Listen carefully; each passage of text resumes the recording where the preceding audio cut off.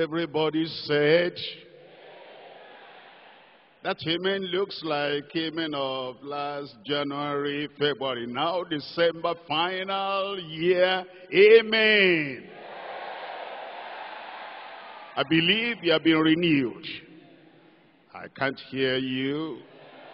I believe you have been refreshed.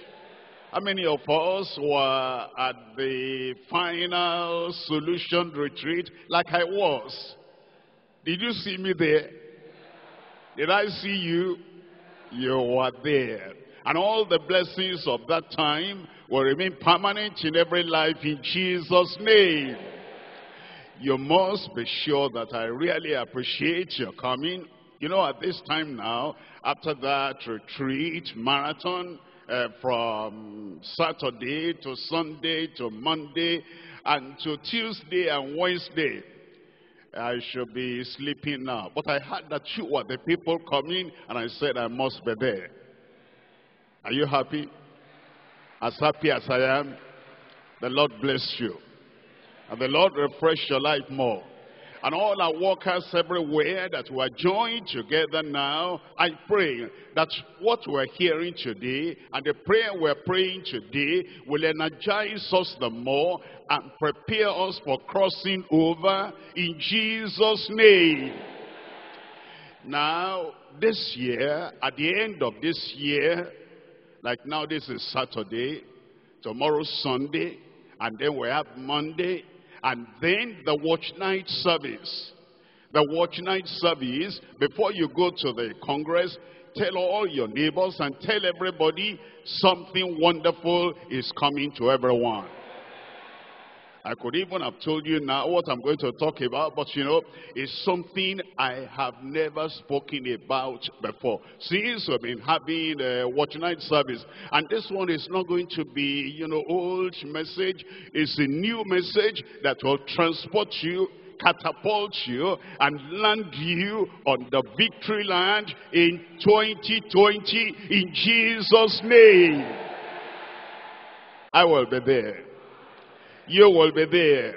And the message will be coming to you from a congregation at the headquarters, and it's going to be wonderful. Please tell everyone to be in the appropriate location. 2020 is going to be a great year for everyone. Glorious year for everyone. Wherever you are, wherever you are going, the blessings of God will be chasing after you. Will catch up on you. I said will catch up on you. As the Lord is blessing me, because I know He's going to bless me abundantly, it will splash over to you. Flow over to you. Outpouring, overflowing in your life in Jesus' name. Tonight, are you here with your heart, with your mind, with your spirit, with your attention, with full participation, and with your Bible? God bless you. Father, in Jesus' name, we thank you for your people. Thank you for their faithfulness. Thank you because they are committed to doing your work. And I pray, Lord, that this work will prosper in every hand in Jesus' name. You are taking weariness and tiredness away from your people. I pray that your people will always be up and doing in Jesus' name. We will not abandon your work. We will not give any excuse. This work you have committed into our hands will prosper in our hands in Jesus' name. Wake us up again. Send us forth that we may go in the power, in the might of the Lord in Jesus' name. Thank you, Lord, for the answer. In Jesus' name we pray. God bless you. You can sit down. We're coming to Psalm 116, Psalm 116. I'm reading from verse 12. Psalm 116, verse 12. What shall I render unto the Lord for all his benefits toward me? What shall I what shall I render unto the Lord for all his benefits toward me? The psalmist was so appreciative of what God had done in his life. He called them benefits.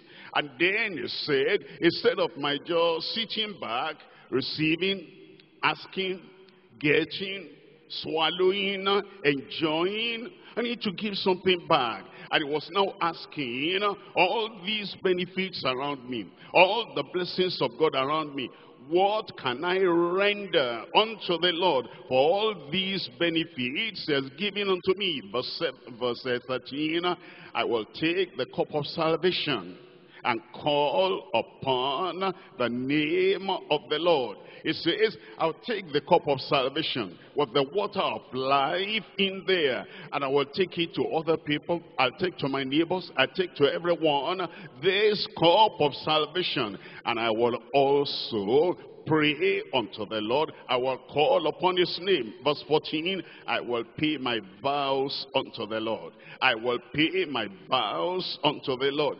The psalmist is reminding us, the psalmist is saying, if I were at that congregation, if I were at that convocation, if I were at that assembly of the children of God, and I had all the messages you heard, and I saw the final solution, and I prayed, and the blessings of God came to me, you know what I'll do? I will pay my vows unto the Lord now.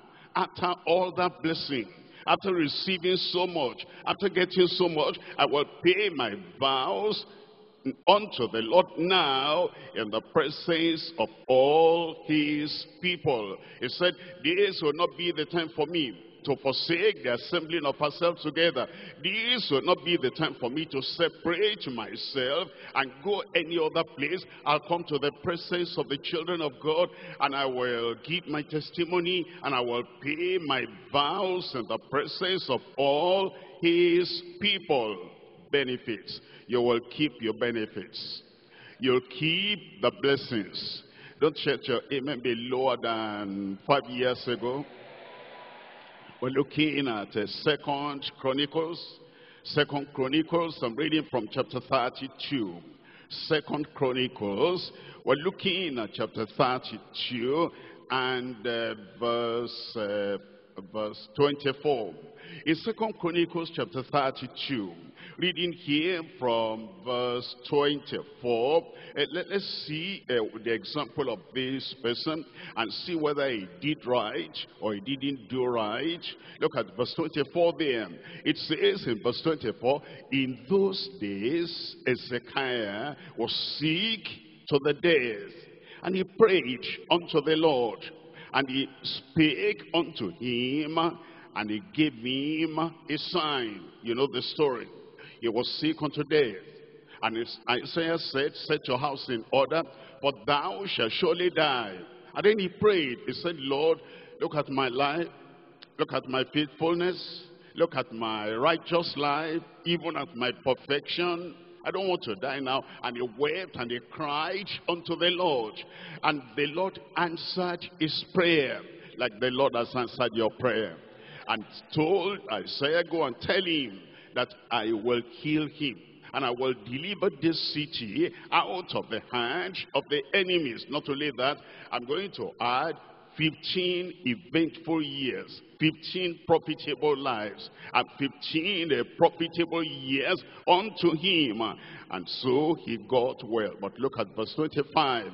But anytime you're reading a good story, and then it comes in with but, interjects a but, it means something went wrong. But Hezekiah rendered not again according to the benefit done unto him. Healing, benefit. Long life, benefit.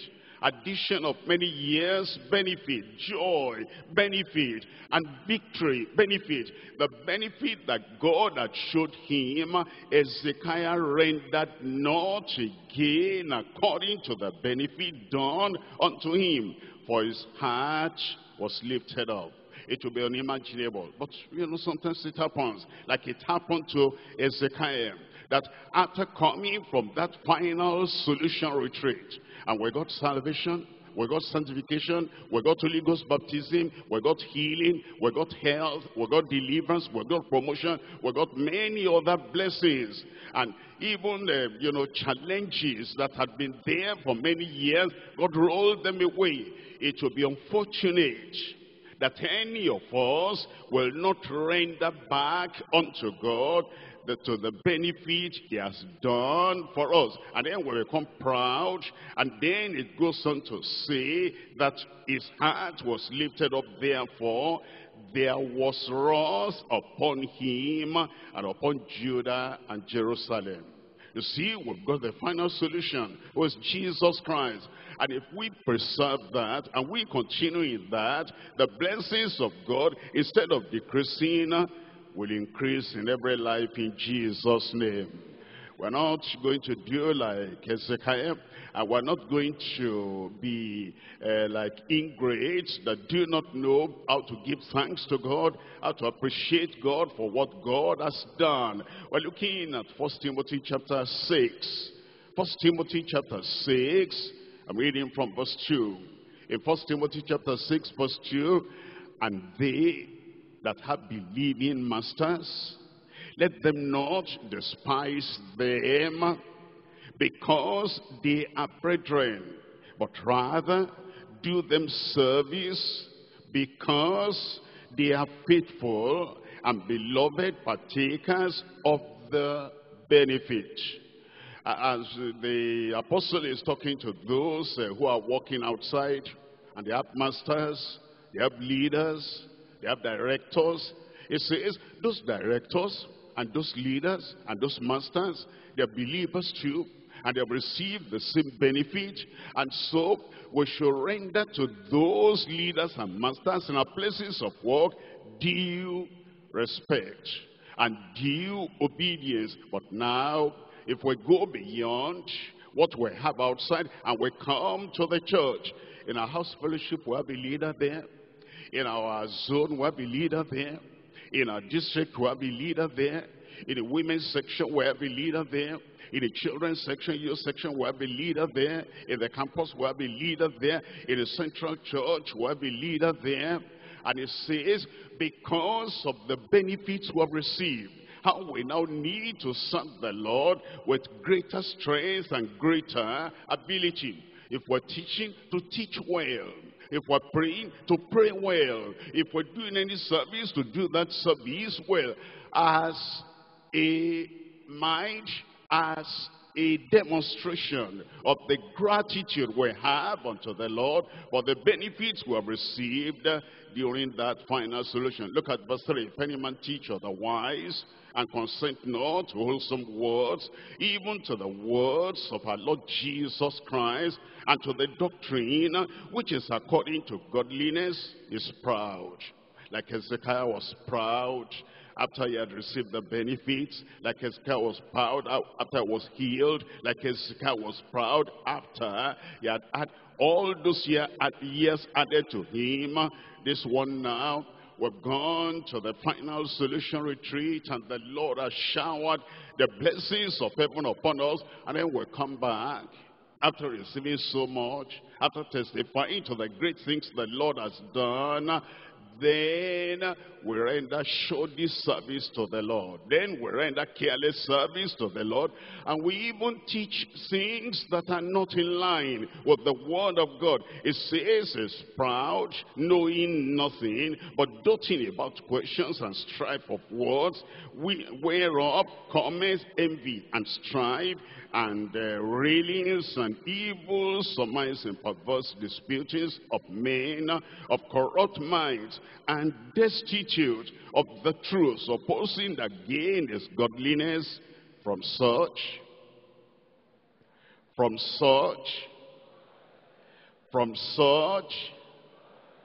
did Amatan take your voice away? From such, withdraw thyself. We're so grateful to God for what he has done.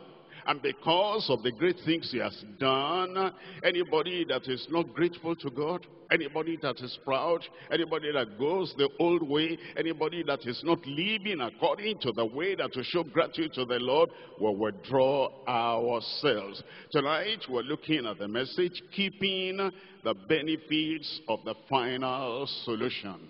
The benefits we have got, keeping those benefits, keeping the benefits of the final solution. Three things we're looking at. Number one, our dependence on the heavenly promise keeper. Our dependence on the heavenly promise keeper. He has given us promises, and he is a promise keeper. His promises came from heaven, and is the promise keeper that cannot fail, that cannot lie, that cannot disappoint.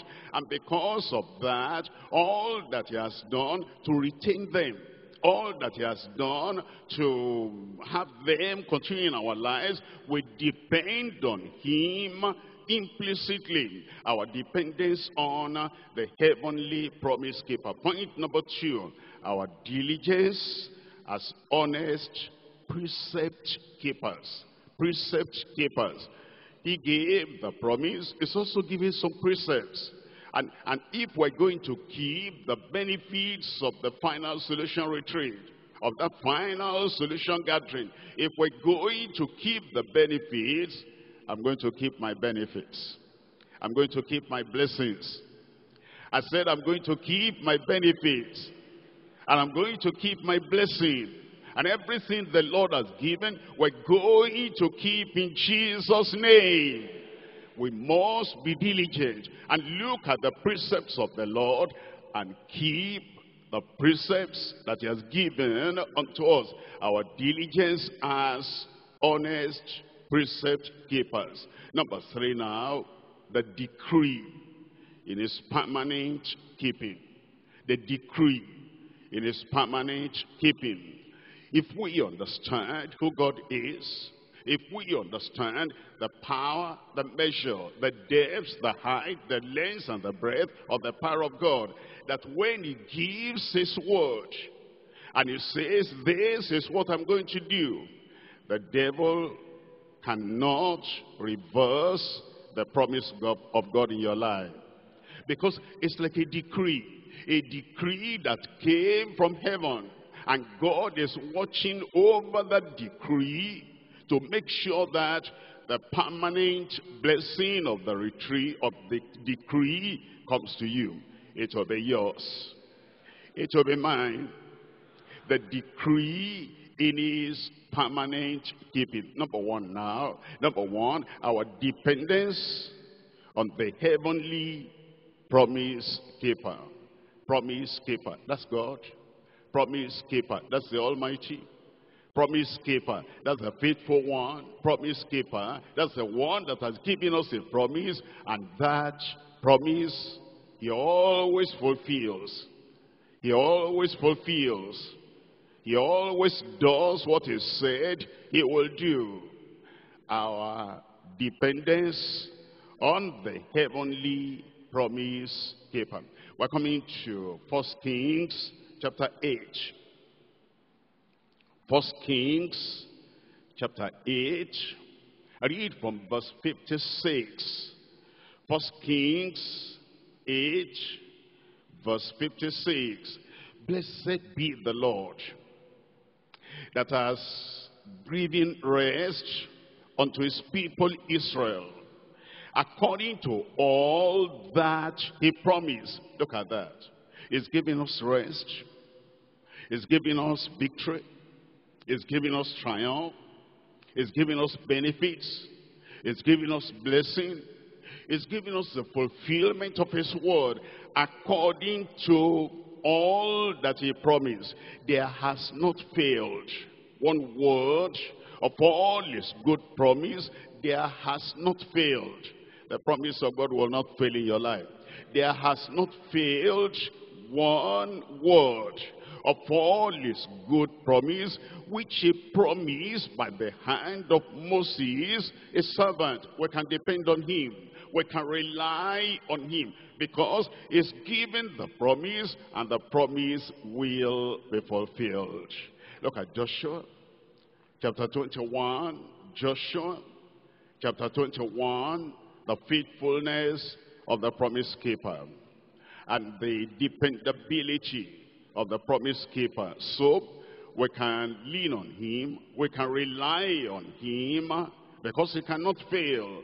In Joshua chapter 21, reading from verse 44. Joshua chapter 21, verse 44, and the Lord gave them rest round about, according to all that is sworn unto their fathers. And there stood not a man of all their enemies before them. See that? There stood not a man, no matter how powerful, no matter how magical, and no matter how occultic, there stood not a man before them of all their enemies. The Lord delivered all their enemies into their hands. That's what will happen to you. In verse 45, there failed not aught of any good thing which the Lord had spoken unto the house of Israel. All came to pass. In my life, all came to pass. In your family, all came to pass. In the new year, all will come to pass. Everything he has promised, he will do. Everything he has given, he will increase in your life in Jesus' name. Look at chapter 23 of Joshua. And we're reading from verse 14, 23. Joshua chapter 23, verse 14. It says in verse 14, and behold, this day I am going the way of all the earth. Joshua came to the end of his ministry, and he finished well. You all finished well. He came to the end of his ministry, and he had confidence. He said, now, behold, this day I am going. It's not like, I'm so sorry for the life I've lived. I'm so sorry for my carelessness. I'm so sorry I wasn't an achiever. I'm so sorry I was not victorious. I'm so sad. How will I meet the Lord? Must I meet the Lord empty-handed? No. His heart was full of joy. And his life was full of achievement. Your life will be full of joy. When it comes your time to go, angels will be standing at attention, waiting for you. And behold, this day, I'm going the way of all the earth. And ye know in all your hearts and in all your souls that not one thing has failed. Ye know in all your hearts that not one thing has failed. In what? In all that the Lord your God spake concerning you, all are come to pass unto you. All are come to pass unto you. As we were finishing the retreat, I told you to raise up your Bible, and I said, all the promises there are for you. And everything will come to pass in your life. Not one thing has failed thereof. Not one promise of God will fail in your life in Jesus' name. Your promise, your blessing will be full. Everything he has promised you receive in Jesus' name. Why? Because of what we're reading in Deuteronomy chapter 7. Deuteronomy chapter 7, and I'm reading from verse 9. Deuteronomy chapter 7, we're looking at verse 9. Know therefore that the Lord thy God, he is God, the faithful God. Is a promise keeper. Is a faithful God. Is a promise keeper. Is the one that cannot fail. It does not disappoint. There will be no disappointment in your life this coming year in Jesus' name. Know therefore that the Lord thy God, he is God. He is the faithful God. And then he goes on to say, which keepeth covenant, is a promise keeper, which keepeth covenant and mercy with them that love him and keep his commandments to 1,000 generations. What does that mean? Your generation will be faithful to you. Generation of your children, you'll be faithful to them. Generation of their children, you'll be faithful to them. Generation after generation after generation in the church. Those who are here now, and then if Jesus tarries, those who are still coming, our God will remain faithful to everyone in Jesus' name. And because he's the promise keeper, that's why we lean on him. That's why we're not looking at this direction, that direction, that direction. We're looking unto Jesus, the author and the finisher of our faith. Because everything he promised, he will do. And we should be noting them down as we cross over to the following year, to the coming year. Everything you have asked the Lord, look at this, look at this, look at this. And when they are fulfilled, you'll mark them and say, he has done that, then he has done that, then he has done that. Your cup will be full and overflowing in Jesus' name. In Deuteronomy chapter 23, Deuteronomy chapter 23, I'm reading from verse 5. Deuteronomy chapter 23, verse 5. Nevertheless, the Lord thy God would not hearken unto Balaam. The Lord thy God will not hearken unto anyone that will curse you. The Lord thy God will not hearken to anyone that will put a yoke upon you. The Lord thy God will not listen to anybody that will make your life miserable. The Lord thy God will not hearken to anyone that will hinder your progress in this coming year. If they talk in vain. If they curse in vain. If they oppose in vain. If they try to block your way, they do that in vain. As you are getting there, the angel of God will take that barricade away from your way in Jesus' name. Nevertheless, the Lord thy God would not hearken unto Balaam, but the Lord thy God turned the curse into a blessing unto thee. You didn't hear that one. The Lord thy God, okay, the Lord my God will turn every curse into blessing unto me, because the Lord thy God loved thee. You see that? It's telling us that good things will happen to us. And that because he's a faithful God, and because he's the promise keeper, we lean on him. We rely on him. We depend on him. And your cup will be full and overflowing. We're looking at Genesis chapter 28. Genesis chapter 28. I'm reading from verse 15. Genesis 28, reading from verse 15. And behold, I am with thee, and will keep thee in all the places whither thou goest. Can I proclaim to you that in this coming year, and before this coming year, from now till the end of the coming year, no accident on your way. I will keep thee in all the places whither thou goest, and will bring thee again into this land. For I will not leave thee until I have done that which I have spoken to thee of. Mark that in your Bible like I mark it in my Bible. I will not forsake thee. I will not leave thee. I will not abandon you. I will not leave you by the roadside until I have done that which I have spoken unto thee of. The Lord will do it. Look at verse 17. And he was afraid and said, how dreadful is this place? This is none other but the house of God, and this is the gate of heaven. This is the gate of heaven. This is the gate of heaven. How do you understand that? How do you understand that? Look at that. It said, this is none other but the house of God. House of God. House of God.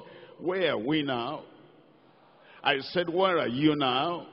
Anytime we come to church, a local church, central church here, regional church, state church, national church, anytime we come to the house of God. And the house of God is not the gate of hell. It's not the gate of prison. It's not the gate of a dungeon. It's not the gate of suffering. You need to understand that when we come to the house of God, it is the gate of heaven. And the gate of heaven will be opened unto you. Joy will flow into your life. Blessing will flow into your life. If you come to the house of God, and anyone, whatever, preacher or no preacher, pastor or no pastor, anyone that makes your heart, your life miserable in the house of God, he wants to turn the house of God to the gate of hell. You will not listen to them. You will not hear them. If anybody comes to the house of God and then is uttering blasphemy and is saying things that are hypocritical, he wants to turn the house of God to the gate of hell. I will not look at them. I will not allow them to spoil my blessing. I will not allow them to take my joy away. Yes, are my people still there? I said I will not allow them in my life. But the people that come to demonstrate to me that the house of God is the gate of heaven, and then the blessings of heaven, the goodness of heaven, the riches of heaven are flowing unto me because I'm at the gate of heaven. Then I like to come again. Then I like to come again. And when you are coming from home, you are coming from your place, you have any difficulty there, come to the house of God, you'll be at the gate of heaven. And at the gate of heaven, every problem, earthly problem, will be solved in Jesus' name. Look at verse 20. And Jacob vowed a vow, saying, if God will be with me, yes, Jacob, he'll be with you. That's what he promised. And will keep me in this way that I go. Yes, Jacob, he will. That's what he did. That's what he promised, because he's the faithful promise keeper. And will give me bread to eat and raiment to put on. Yes, Jacob, he will do that for you. He will feed you this coming year. You will not die of hunger. You will not die of starvation. You will not die of economic crunch. The Lord will give you all the promotion, all the provision he has for you in Jesus' name. Verse 21, so that I come again to my father's house in peace. I come again to my father's house in peace. I come again to my father's house in peace. Where is your father's house? Here. This is your father's house. You go out. Whatever you face outside, whatever you face outside, any meeting, they come over here. Even before we start to pray, peace will flow into your life. Then shall the Lord be my God. Look at this, and this stone, which I have set for a pillar, shall be God's house. And of all that thou shalt give me, I will surely, say it with me now, I will surely, I can't hear you. I will surely give the tithes unto thee. You didn't say that. You don't like tithes and offering. Look at Malachi. Malachi chapter 3. It says, it's a promise keeper. It's a faithful God. And all these promises he has given me. And he said, he's going to do everything for me. And he'll bring me back again. As the Lord does that for me, I will contribute to the building of God's house. Your district church will be well built. I said your district church will be well built. And the central church in the group will be well built. And the one in the region will be well built. Say amen for everybody. And the one in the state will be well built in Jesus' name. And as we build the house of God, the Lord will build your house. He will build your life. He will build your family. It's the same. He has not changed. What he promised he will do for others. Look at what he has said in Malachi chapter 3, verse 6. It says, for I am the Lord, I change not. I am the Lord, I change not. I always bless. I always look at the people that love me, that fear me, that hearken unto me, that obey me. And I always bless them. Look at verse 10. Bring ye all the tithes into the storehouse, that there may be meat in mine house. Bring ye, is commanding everyone, pastor, preacher, worker, minister, members, all children of God.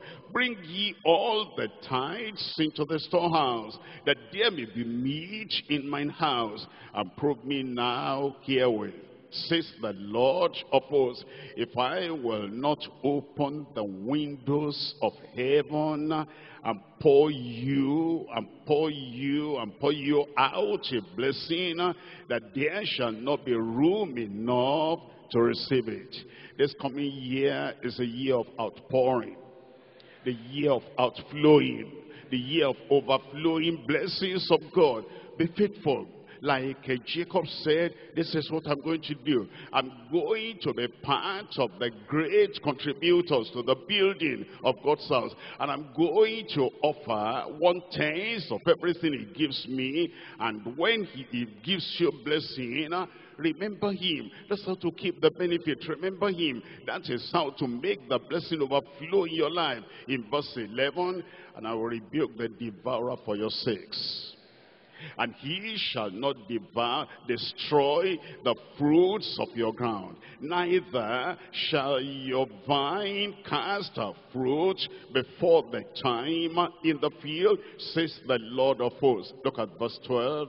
And all nations shall call you blessed. All nations shall call me blessed. Just looking at you. Those who saw you a year before, as they see you this coming year, they'll say, I see you are so blessed. Tell me your testimony. Something good is taking place in your life. It will be fulfilled in Jesus' name. All nations shall call you blessed, for ye shall be a delightsome land, says the Lord of hosts. Somebody shout, amen.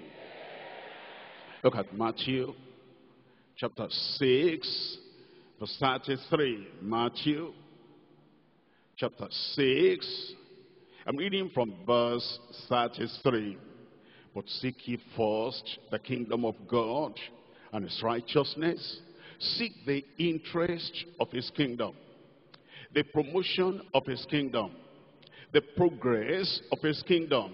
Seek the profit of his kingdom, and seek the moving forward, expansion, enlargement of his kingdom. Seek ye first the kingdom of God and his righteousness, and all these things shall be added unto you. All these things shall be added unto you. All these things shall be added unto you. Depend upon the Lord from now on, henceforth, to this coming year.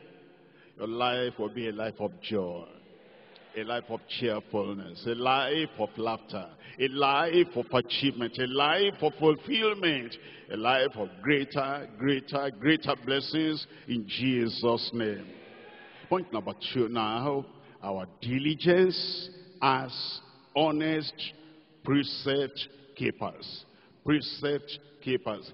He is the promise keeper. We are the precept keepers. He gives us precepts. He gives us his word. He gives us his commandment. And we obey him not half-heartedly. We obey him not superficially. We obey him not haphazardly, but we obey him diligently with all our heart, with all our soul, with all the excitement and the joy within us, with all our divine energy that he gives unto us. We're diligent about it. You see, there are people that obey the Lord, they carry on the work of God, but they are sluggish. It's like they're not happy. It's like somebody is pushing them. It's like somebody is dragging them. It's like somebody is compelling them. The joy of service is not there. The cheerfulness is not there. The excitement is not there. And they are not diligent in keeping the precept of the Lord. But this year, serve the Lord cheerfully. Serve the Lord diligently. Serve the Lord zealously. And serve the Lord with all your heart. You'll be surprised at the miracles that will be taking place in your life. Before you pray, He will answer the prayer. While you are still speaking, He will say, yes, here am I, my son, my daughter. Because I see your diligence, I'm going to bless you beyond your expectation. Everything you have prayed for, He will answer. Everything you have not prayed for, He will even give you. And you'll be surprised. Why this? Why this? Why this? And God will say, because you are diligent.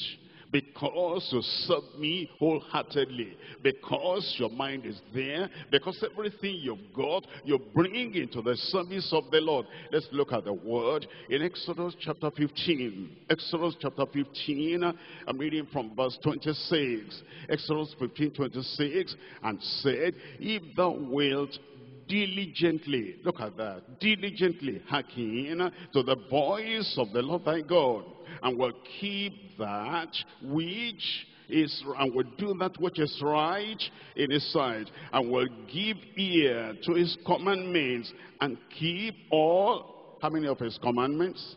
All His statutes, and I will put none of these diseases upon thee, which are brought upon the Egyptians, for I am the Lord that healeth thee. You will enjoy good health and perfect health if you diligently keep His word.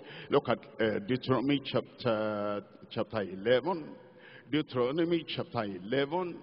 And I'm reading here from verse 21. Deuteronomy chapter 11, reading from verse 21. I hope you bring your pen or whatever there that you can mark this, because this coming year is going to be glorious. Deuteronomy chapter 11, verse 21. It says that your days may be multiplied. No short life, no premature death. Your days will be multiplied, and the days of your children will not die prematurely. Your children will be healthy. If they're sick now, they will be well in Jesus' name. It says the days of your children in the land which the Lord sware unto your fathers to give them. Look at this, look at this, look at this. At the days of heaven upon earth. As the days of heaven upon earth. Mark that to your Bible, and during this coming year, always open to that and say, as the days of heaven on earth. No sickness in heaven, no sickness in my body, no dejection in heaven, and no dejection in my life, no suicide in heaven, no suicide in my family. I didn't hear your amen. No poverty in heaven, no poverty in my life, and no sorrow in heaven, no sorrow in my life, as the days of heaven upon the earth. But look at verse 22. For if ye shall diligently, you see that? He wants us to be diligent. He doesn't want us to be half-hearted. He doesn't want us to be superficial. He doesn't want us to be sluggish, and he doesn't want to be slothful. Diligence. If ye shall diligently keep all these commandments which I command you to do them, to love the Lord your God, and to walk in all His ways, and to cleave unto Him. Cleave unto Him. I'm expecting this new year that you will live the days of heaven on earth. I will hear your testimony. I will see the glory of God upon your life. Depending on that single word, diligence. Look at chapter 28, Deuteronomy chapter 28. And I'm reading from verse 1. Deuteronomy chapter 28, verse 1.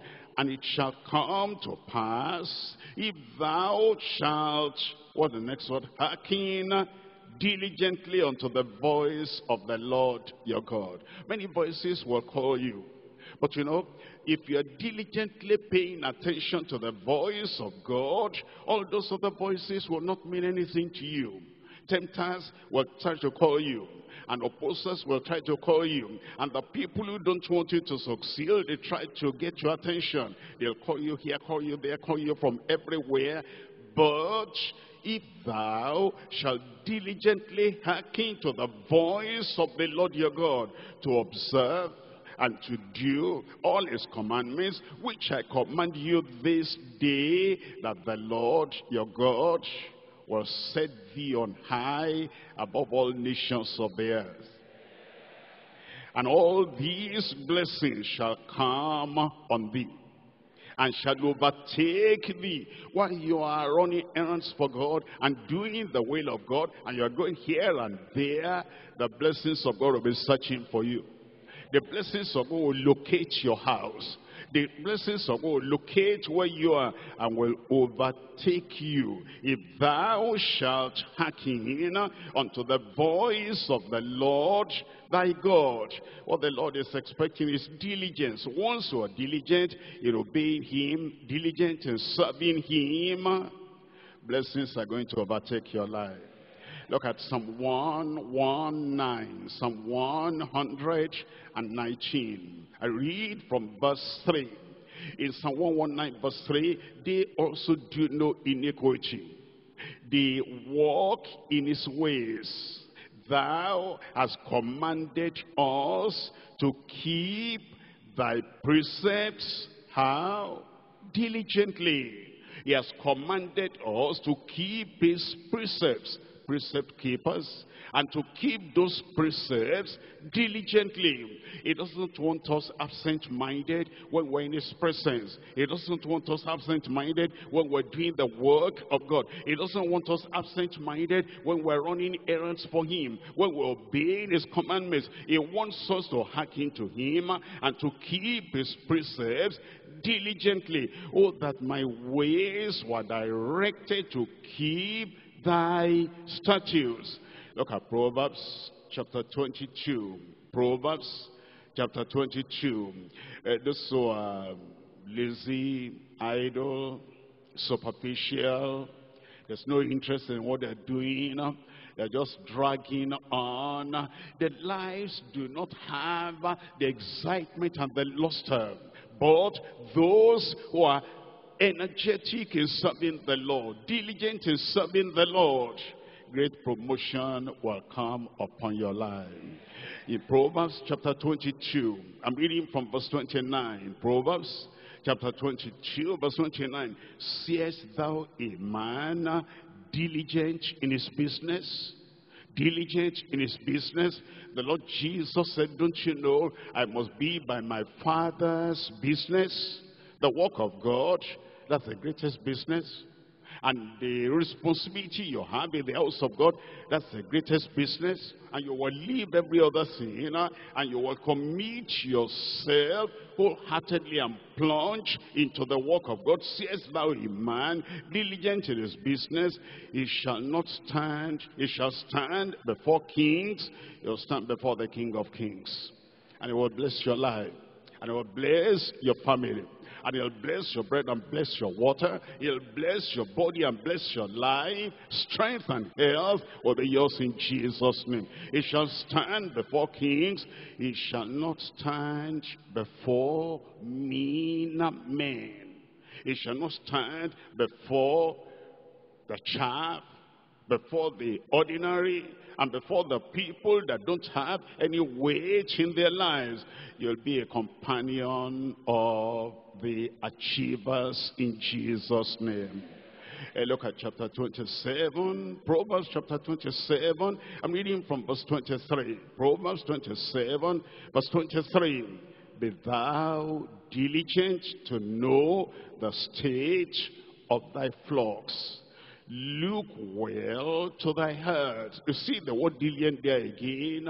In your fellowship, be diligent to know the state of every member there. Is he saved? Is she saved? Is he born again? Is he of the Lord? Be diligent to know the state of the people in your zone, in your district, in your group. Don't just stay in one place. Move around to those district churches. Move around to all those local governments in the region. Move around to all those regions and local governments in your state. And be diligent to know. Don't say, I don't want to hear bad news. I don't want to hear that anybody is backsliding. I don't want to hear that anybody is sick. I don't want to hear that any family is having a marriage problem. How would you solve the problem if you don't know?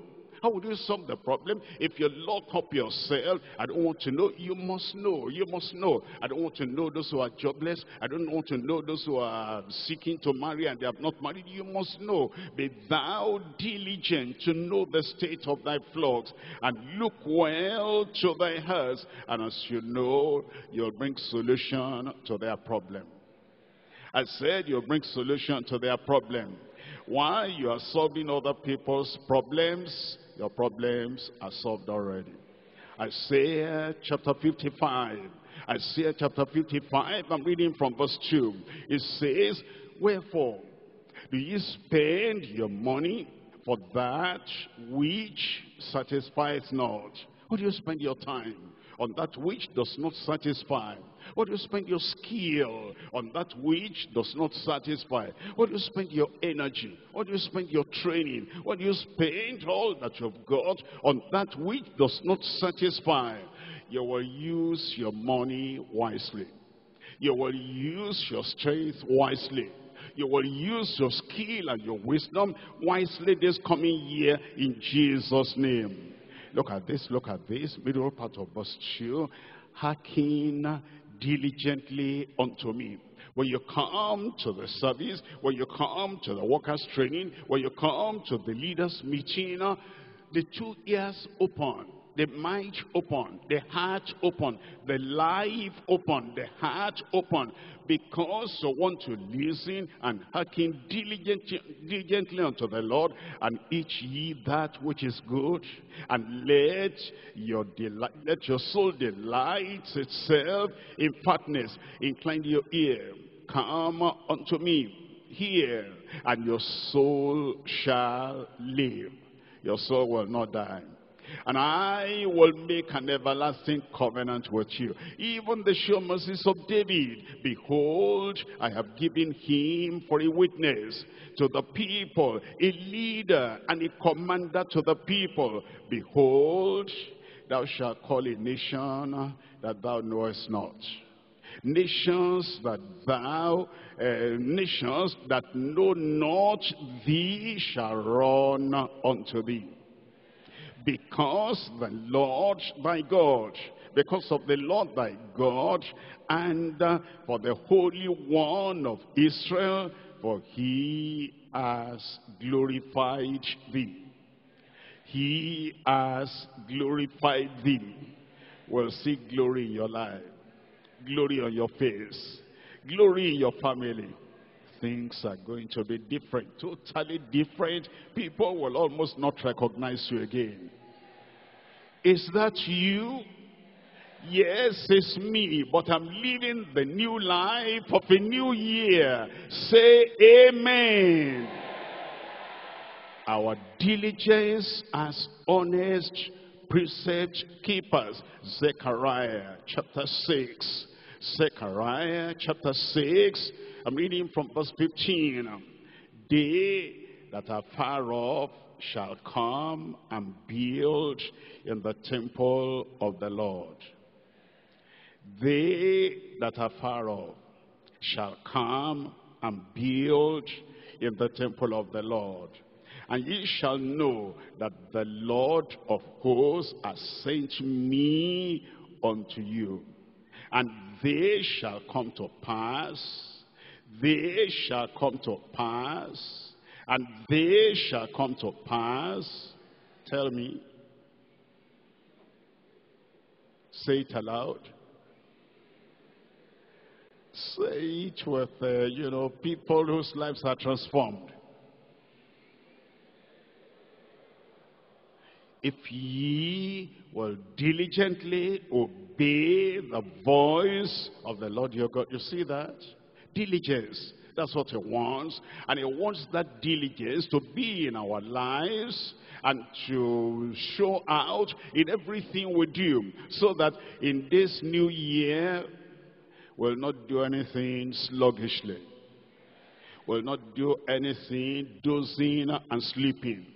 Will not do anything as if they're dragging us. Doesn't the pastor know? Doesn't the GS know that, we can be tired? Doesn't he know we're not like him? I didn't know you are not like me. I didn't know we don't have the same Father.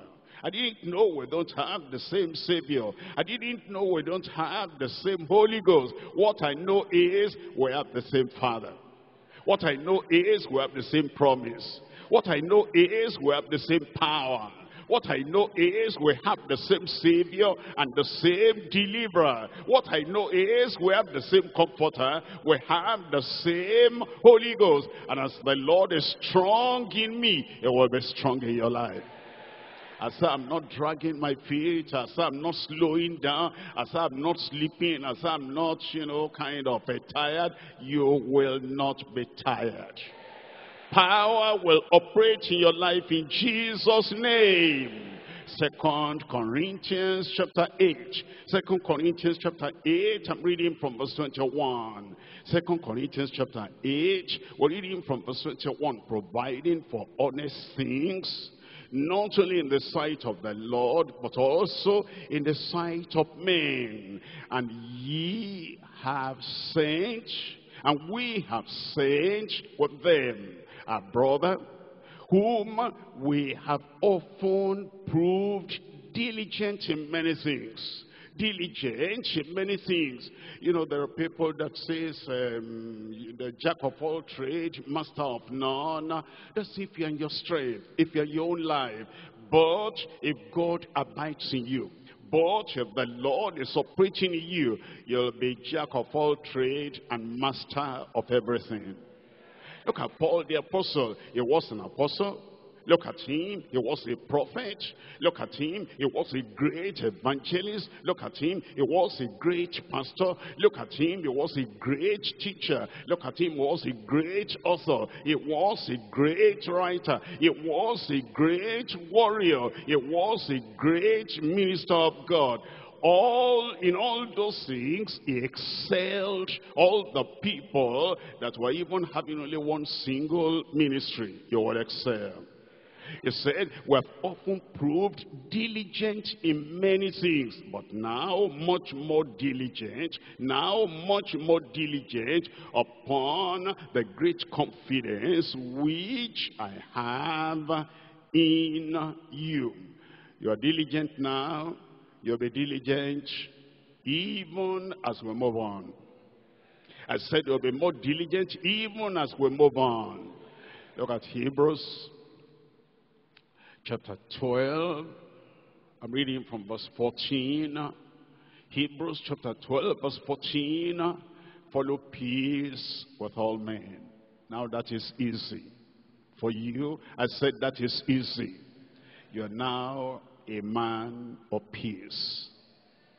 I said you are now a man of peace and a man of power, a woman of peace. Sisters don't want to answer that.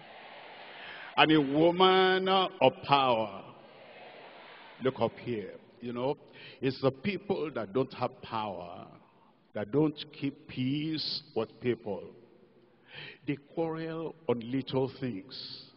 They are afraid that that person may overcome them, overpower them. And before he overcomes and overpowers them, they're trying to make trouble with their little energy.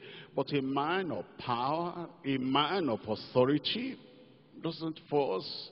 He doesn't show anything. He acts as if there is no problem. And when people do anything to make him act authoritatively, he kind of, stays back because he has the power and nothing can hurt him.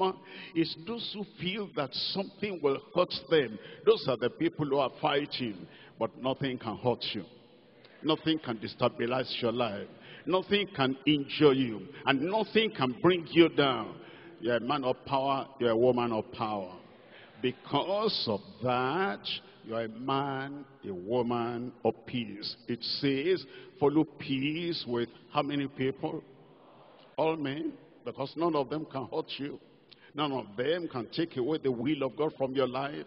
None of them can win ultimately over your life. So there's no reason fighting anybody. And holiness, without which no man shall see the Lord. The people who are eager to see the Lord, they want to see the Lord in prayer. They want to see the Lord in their personal lives. They want to see the Lord in the day. They want to see the Lord in the dream. They want to see the Lord on earth. They want to see the Lord up in heaven. That's why holiness is their concentration. Nothing on earth interests them more than seeing the Lord. And they know that to see the Lord, they must follow holiness, so it's easy for them. Their eyes, their mind are focused on seeing the Lord. You will see the Lord. But see their lives now. Look at verse 15. Looking diligently, lest any man fail of the grace of God. Such people are diligent. Such people put all their heart, all their soul, all their mind into what they're doing, because they want to see the Lord. You will see the Lord. I will see the Lord. 2 Peter chapter 3. 2 Peter chapter 3. I'm reading from verse 14. 2 Peter chapter 3 verse 14. Wherefore, beloved, seeing that ye look for such things, be diligent. Be diligent, that ye may be found of him in peace, and without spot and blameless. Thank God, that's the description of your life. 2 Peter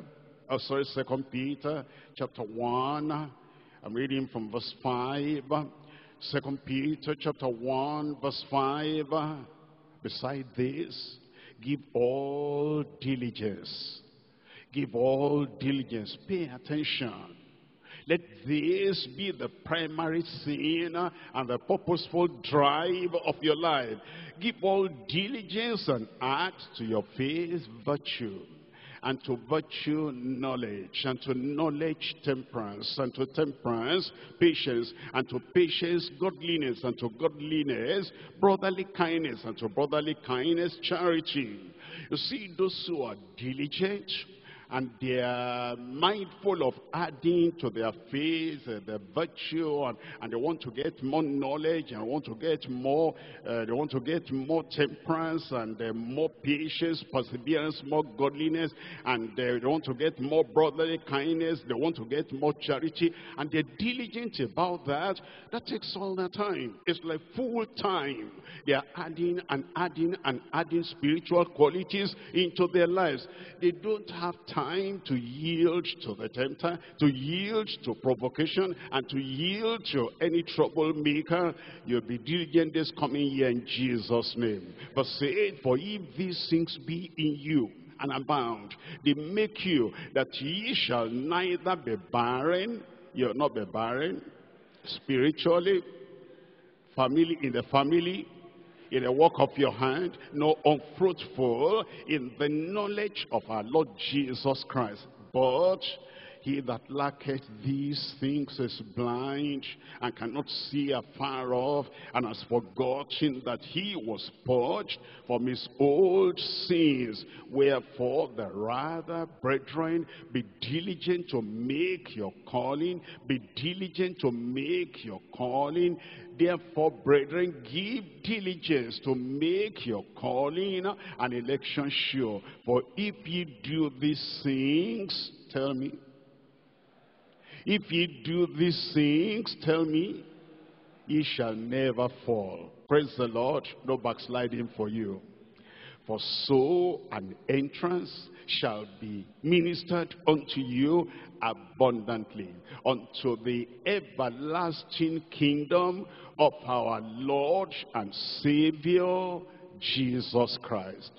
Wherefore, verse 12 now, I will not be negligent.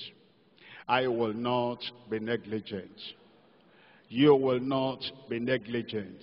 I will not be negligent to put you always in remembrance of these things, though ye know them, and be established in the present truth.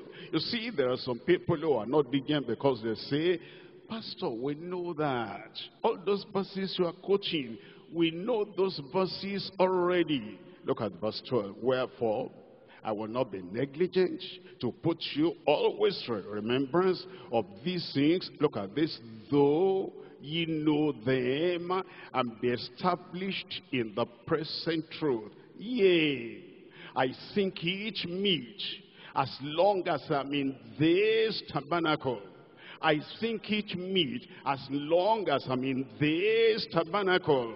Even as he was growing older, he didn't say, okay, I'm going to rest, I'm going to sleep. If you don't find me in the meeting, you know, I'm sleeping. The old man needs more sleep. He said, no. Even though I'm about to put up the this tabernacle, my body, I will stir up. I'll stir you up by putting you in remembrance, knowing that shortly I must put up this tabernacle, even as the Lord Jesus has showed me. Even though he was living in the last hours of the last days of his life, he was still diligent. I will be diligent. I said, I will be diligent. We're coming now to point number 3, and it's the decree in his permanent keeping. The decree in his permanent keeping. The word of the Lord is a decree. The promise of the Lord is a decree. The provision of the Lord is a decree. Anything he says unto you is not like, okay, I may change it, I may think it over. He gives it out as a decree, and the decree will be fulfilled. God's decree in your life will be fulfilled. Satan cannot change God's decree. Evil people cannot change God's decree. Even your own state of mind cannot change the decree. And whatever circumstance, whatever situation, the decree of the word will not be changed in your life in Jesus' name. Psalm 2 verse 7. Psalm 2 verse 7, I will declare the decree. I will declare the decree. The Lord has said unto me. Is the Lord has said unto me. He said, thou art my son. Talking to Jesus. This day have I begotten thee. Ask of me, and I shall give thee the heathen for thine inheritance, and the uttermost parts of the earth for thy possession. He told Jesus that, but Jesus did not ask directly. Now we are the members of his body, and we are the people to claim that decree. It will be fulfilled in our lives. If you have not had converts before, you are going to have multiplied converts this coming year in Jesus' name. Psalm 148. Psalm 148, I'm reading from verse 6. Psalm 148 verse 6, he has also established them forever and ever. He has made a decree which shall not pass. That is, nothing can reverse it. He has made a decree on your behalf. He has made a decree. On my behalf, he has made a decree. And which cannot pass, which cannot be reversed. Every word of God given to me this coming year, nothing will reverse it. Every word, every promise given to you this coming year must be fulfilled. It's a decree. It cannot be reversed in Jesus' name. Psalm 89, I'm reading from verse 34. Psalm 89, verse 34. My covenant will I not break, nor alter the sin that is gone out of my lips. All those promises we heard during the year from January to this December, and then at this final solution retreat, my covenant will I not break, nor alter the sin that is gone out of my mouth. They'll be done. They'll be fulfilled. Joy is waiting for you. Happiness waiting for you. Achievement waiting for you. Power waiting for you. Achievement, victory, success, power in Jesus' name. Psalm 119, Psalm 119, verse 89. 119, verse 89. Look at this. Forever, O Lord, thy word is settled in heaven. Why don't you read it with me? 1, 2, 3, go. Forever, O Lord, thy word is settled in heaven. Now listen to this and repeat it after I've said it. Forever, O Lord, thy promise is settled in heaven. Say this. Forever, O Lord, thy provision is settled in heaven. Say this. Forever, O Lord, thy decree is settled in heaven. It will be done. I said it will be done. Let me now give you the secret of being successful every time. Being an overcomer every time. Being on top every time. Am I talking to somebody there? Where is he? Where is she? Here is the secret. You say what God has decreed. Don't say what Satan makes you feel in your body. Don't say what people threaten and make you say some words that shouldn't say, like the children of Israel.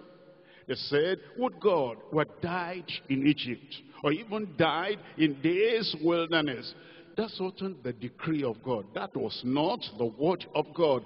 They were saying what their discouragement made them to say. In this coming year, whatever happens, don't say what the enemy wants you to say, what Satan wants you to say. You will say only what God has decreed in heaven. You will decree what God has decreed. It will be done. You and God, God and you're in the majority. If God says yes, and you say yes, Satan cannot say no. I didn't hear you.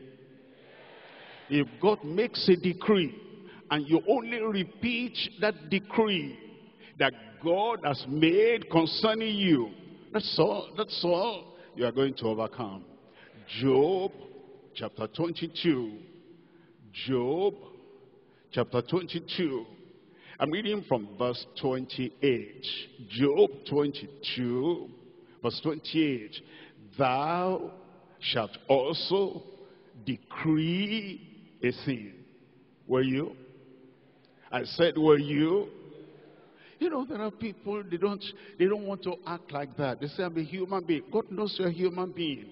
He knows you're a brother. He knows you're a sister. He knows you're a child. He knows you're a son. He knows you're a daughter. And he says, I have made a decree already that we're going to be blessed. Take that word from me and say what I say. Verse 28, thou shalt also decree a thing, and it shall be established unto thee. And it shall be established unto thee. And the light shall shine upon thy ways. And the light shall shine upon thy ways. This coming year, no darkness in your pathway. No failure in your pathway. And there is no fear in your pathway. You will overcome. I will overcome. You have overcome already. Look at Numbers chapter 23. Numbers chapter 23. We're reading from verse 19. God is not a man that he should lie, neither the Son of Man that he should repent. As he said, and shall he not do it? As he said, and shall he not do it? As he said, and shall he not do it? He will do it. As he spoken, and shall he not make it good? He will make it good. Behold, I have received commandment to bless, and he has blessed, and I cannot reverse it. And I cannot reverse it. Anybody who can reverse the blessing of God in your life this year? No. He has not beheld iniquity in Jacob, neither has he seen perverseness in Israel. The Lord is God is with him. The Lord our God is with us. The Lord your God is with you. The Lord my God is with me. And the shout of a king is among them. The shout of a king is among us. God brought them out of Egypt. He has, as it were, the strength of a unicorn. Surely. Somebody help me shout surely. I didn't say just to say it. I said shout surely. There is no enchantment against Jacob. Surely there's no enchantment against you. They do it in the depth of the sea. They do it in the sky. They do it on the mountain. They do it in the forest. They do it in the bush. There is no enchantment against you this year. It says, neither is there divination against Israel, against you. According to this time, it shall be said of Jacob and of Israel and of you, what God has done. What God has done. What God has done. The Lord has done it. We will see it in your life. We will rejoice with you. This coming year is a great year. And it's a glorious year. And you will not lack anything in Jesus' name. Jeremiah chapter 1 verse 12. Jeremiah chapter 1 verse 12. Then said the Lord unto me, thou hast seen well, thou hast well seen, for I will hasten my word to perform it. I will hasten my word to perform it. He will hasten his word. It will be performed in your life in Jesus' name. Ezekiel chapter 12. Ezekiel chapter 12 verse 28.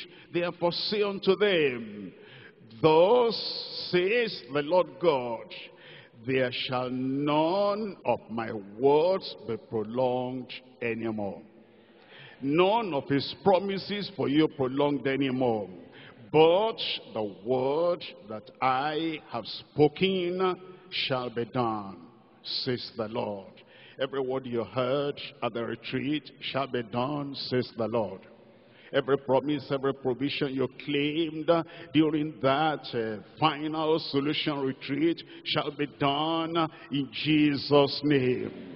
Isaiah chapter 55, I'm reading here from verse 8. Isaiah 55, reading from verse 8.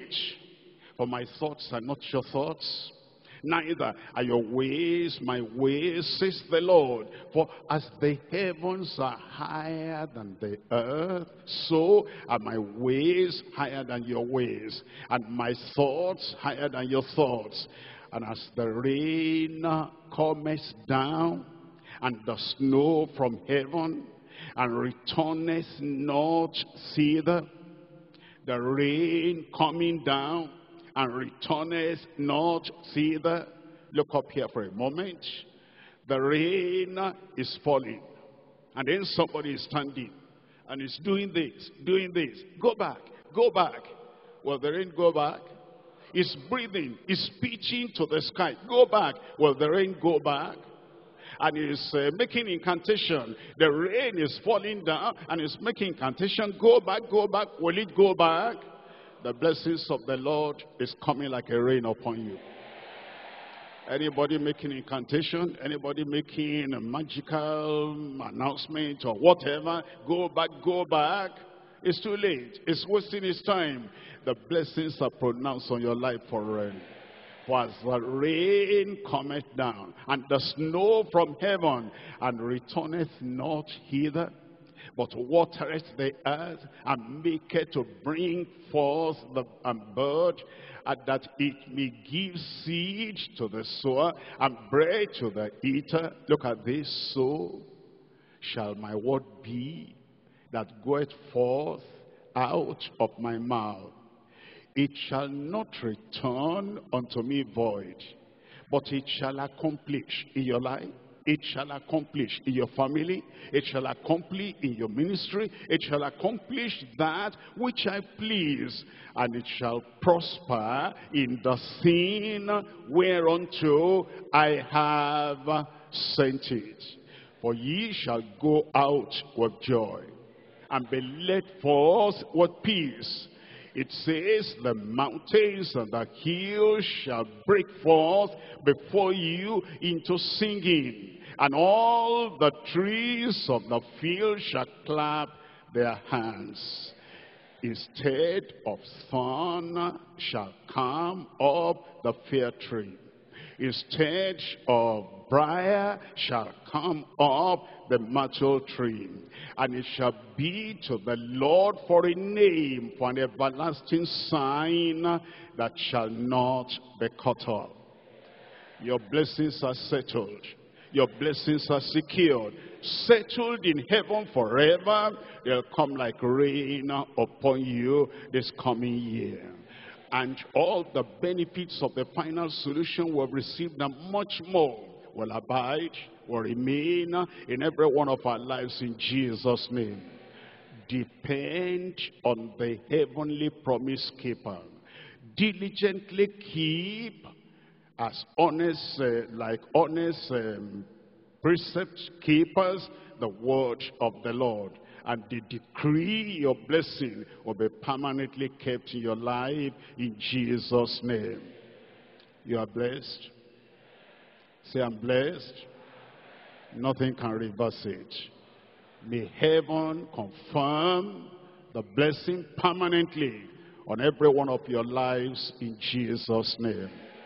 Let's rise up and pray. Don't be tired, don't be weak, don't be weary. Let's rise up and tell the Lord, we're depending on the heavenly promise keeper. He cannot fail. He cannot fail. He says, I will hasten my word to perform it. He will do it.